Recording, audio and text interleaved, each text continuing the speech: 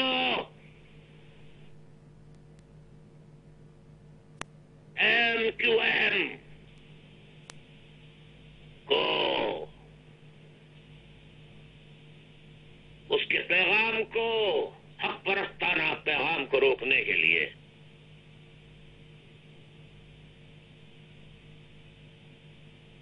ظلم و جبر کی قوتوں نے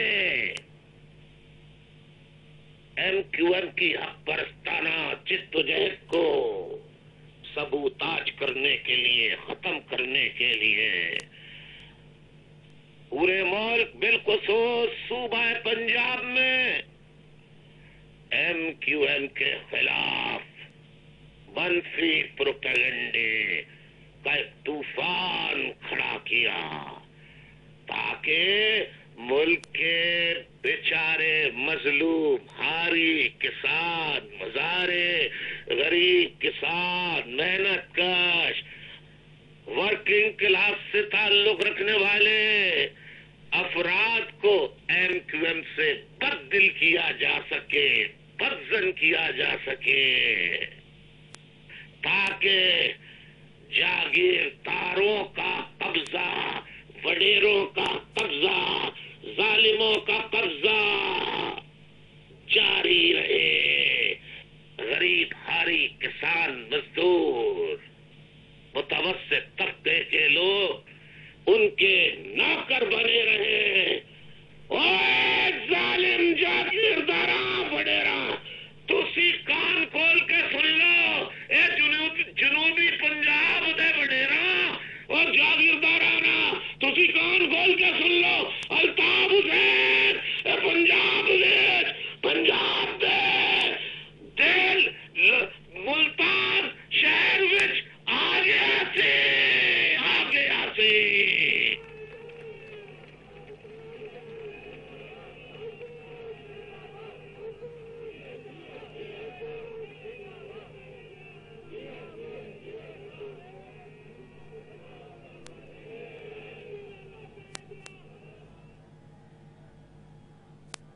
پورے صحافی بھائیوں کو، رپورٹرز کو بڑے احترام کے ساتھ نظم و ضبط جو اس جلسے میں پاکستان کی عوام دیکھ رہے ہیں،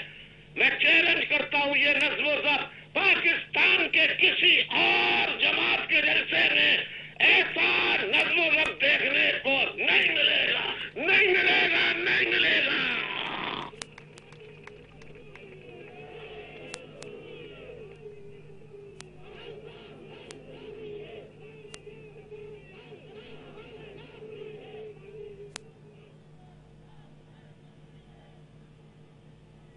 ولیوں کے شہر کی شہر ملتان کی عوام کے نظم و ضبط کی جھلک دیکھنی ہے تو دیکھو، ایم کیو ایم کے پرچم تلے دیکھو، بہت سے صحافی حضرات، رپورٹرز، کیمرہ مین، آپ سے بڑے ادب کے ساتھ اپیل ہے کہ اب میں آپ کو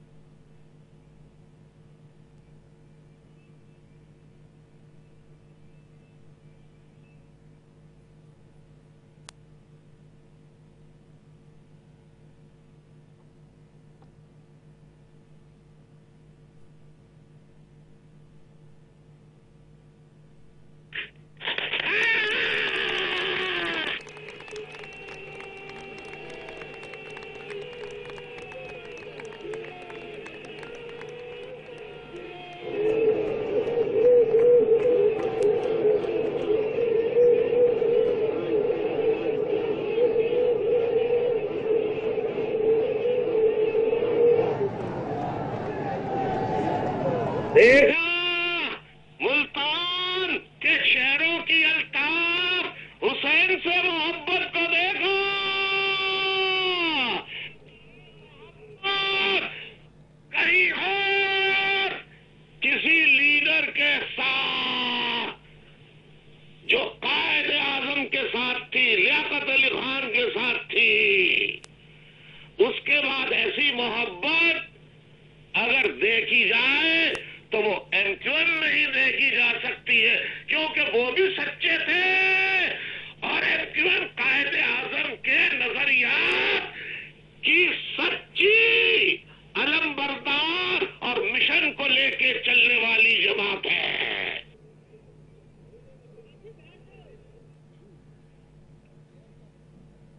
ایم کیو ایم صرف باتیں نہیں کرے گی کہ صاحب غریبوں کو آٹا نہیں مل رہا، گیس نہیں مل رہی، بجلی نہیں مل رہی، غریبوں کو یہ پریشانی ہے، ہاریوں کو، مزدوروں کو، کسانوں کو، عوام کو یہ تکالیف ہے، صرف بات نہیں کرے گی۔ آپ کو معلوم ہے ملتان کے باسیوں، ملتان کے شہریوں کہ 4-4.5 سال کے لیے ایم کیو ایم کو کراچی حیدرآباد کی خدمت کرنے کا موقع ملا تو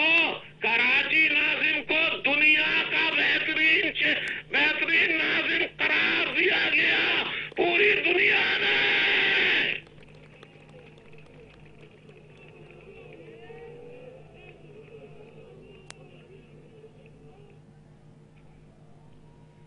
اور جو لوگ انقلاب کی بات کرتے ہیں، بڑے بڑے دعوے کرتے ہیں، ارے انقلاب تو ایم کیو ایم نے قومی اسمبلی سینٹ کے ایوانوں میں، اسمبلی کے ایوانوں میں بڑے بڑے جاگیرداروں، وڈیروں، سرمایہ داروں کے برابر میں غریب ٹھیلے والے، گنے کی مشین میں رس نکالنے والے، رکشا موٹر اور ٹیکسی چلانے والے اور محنت مزدوری کرنے والے پڑھے لکھے لوگوں کو ایوانوں میں ان جاگیرداروں کو بٹھا کر ان کے منہ پہ تماچا مارا ہے۔ وہ ابتدا تھی اور آج کا جلسہ ایسی نوید دے رہا ہے انقلاب کی کہ آپ جاگیرداروں، وڈیروں، ملتان کے سن لو، یہ غریبوں کے قافلے اب جلسے میں خالی بیٹھیں گے نہیں۔ اب وہ وقت آنے والا ہے کہ اب اگر تم نے غریبوں پر، مظاہرین پر ظلم نہیں بند کیا اور جبر کے ہتھ کنڈے اور پٹواری کلچر، تھانہ کلچر کا استعمال بند نہیں کیا تو خدا کی قسم ایم کیو ایم مجبور ہو جائے گی کہ وہ تمہارے محلوں تک پہنچ کر تمہارے محلوں کو عوامی اتحاد کی طاقت سے خسو خاشاک کی طرح تباہ برباد کر ڈالے گی۔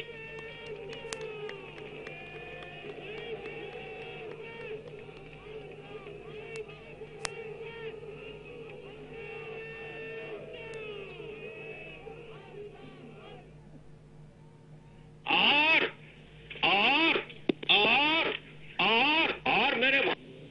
یعنی ظلم آپ دیکھیے، ظلم آپ دیکھیے کہ ذرا غور سے سنو میرے نوجوانوں، خاص طور پر ظلم دیکھیے جنوبی پنجاب کے ساتھ کیا ناانصافیاں ہو رہی ہیں۔ جنوبی پنجاب کے عوام کو قیام پاکستان سے، یعنی جب پاکستان قائم ہوا اس دن سے لے کر آج کے دن تک جو انسان کے بنیادی حقوق ہوتے ہیں ان سے محروم رکھا جاتا رہا ہے آج کے دن تک۔ ان کے ساتھ مسلسل ناانصافیاں اور محرومیوں کا عمل کیا جاتا رہا ہے۔ جنوبی پنجاب کے عوام احساس محرومی کا شکار کل بھی تھے، آج بھی دن بہ دن اضافہ ہو رہا ہے. پنجاب میں ترقیاتی کام، جنوبی پنجاب میں ترقیاتی کام نہیں ہوتے. پنجاب کے بجٹ کا ذرا سنیں، صوبہ پنجاب کے بجٹ کا جنوبی پنجاب کی آبادی کے لحاظ سے آٹے میں نمک کے برابر فنڈز مقصد کیے جاتے ہیں. زندگی کے ہر میدان میں انہیں پیچھے رکھا جاتا ہے. مسلسل ناانصافیوں، حق تلفیوں، زیادتیوں کی وجہ سے سرائیکی خطے میں لوگ یہ کہنے پہ مجبور ہیں، اساں قیدی تخت لاہور دے کے نعرے لگانے پہ مجبور ہیں.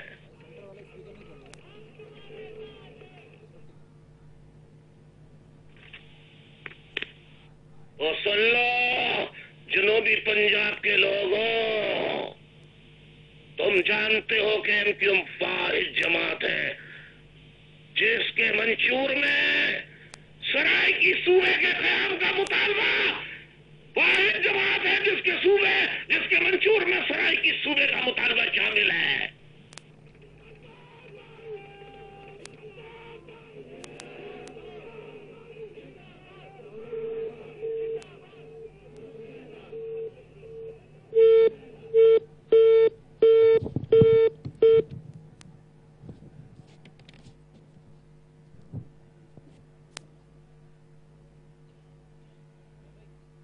MQM کے قائد الطاف حسین اس وقت ملتان میں جلسے سے خطاب کر رہے ہیں اور ان کا کہنا یہ تھا کہ عوام نے ثابت کر دیا ہے کہ وہ جاگیردارانہ نظام کے خلاف ہیں. ایک بڑی تعداد میں جو آج عوام نے ان کا کہنا تھا کہ شرکت کی ہے، اس سے یہ ثابت ہوا ہے کہ جاگیردار وڈیروں اور اس فرسودہ نظام کے خلاف عوام نے تابوت میں آخری کیل ٹھوک دی ہے. پنجاب میں انہوں نے کہا ہمارے خلاف بہت سازشیں کی گئیں تاکہ MQM کا جو فکر و فلسفہ ہے وہ نہ پھیل سکے. MQM کے قائد نے مزید کہا کہ پرامن انقلاب جو ہے وہ دستک دے رہا ہے اور ہمارے خلاف سازشیں کی گئیں کہ ہم آگے تک اس جماعت کو نہ پھیلا سکے، لیکن متوسط طبقے کی نمائندگی کرنے والی جماعت اختیار دے گی مظلوم اور محکوم عوام کو. اور وڈیروں اور جاگیرداروں سے انہوں نے کہا کہ سن لو، اگر تم نے ظلم و زیادتی جبر بند نہ کیا تو عوام، محکوم عوام MQM کے ساتھ مل کر مجبور ہوں گے کہ تمہارے محلات میں اور تمہارے مکانات میں گھس کر جو ہے وہ اپنا حق حاصل کرے. MQM کا جلسہ اس وقت ملتان میں جاری ہے. MQM کے قائد الطاف حسین خطاب کر رہے ہیں. اس جلسے سے ان کا کہنا ہے کہ فرسودہ اور موروثی نظام سیاست کے تابوت میں آج عوام نے آخری کیل ٹھونک دی ہے اور یہ جلسہ یہ نشاندہی کرتا ہے کہ اب پرامن انقلاب پاکستان کے دروازے پر دستک دے رہا ہے. بڑی تعداد میں کارکنان اس وقت موجود ہیں. MQM کے بڑی تعداد میں عوام بھی موجود ہے. MQM کے قائد الطاف حسین کا کہنا ہے کہ منفی پروپیگنڈے کا مقصد کسانوں کو MQM سے دور کرنا ہے. آج عوام نے یہ ثابت کر دیا ہے کہ وہ جاگیردارانہ نظام کے خلاف ہے. جی MQM کے قائد اس وقت بھی خطاب کر رہے ہیں.